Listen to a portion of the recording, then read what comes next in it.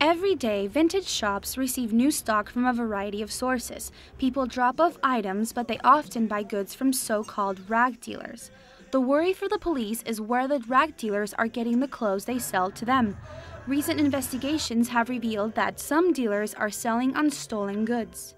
We buy all our vintage stock from second-hand suppliers in the USA. Rag dealers buy all the excess stock from, for example, Goodwill, and then sell it to people like myself. But it's not just vintage shops that are victims of these thieves. People donate garments to charity, which then either goes directly to a third world country, to other areas, or it goes to the charity shops. Sometimes it can affect the donations we're getting.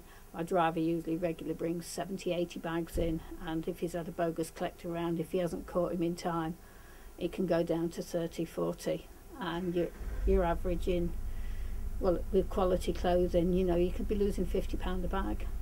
So. Vintage shops are businesses which aim to make profit from their sales, but charities rely heavily on donated items to help boost their income. When a bogus collector steals a bag from a doorstep, they're cutting the charity's funds.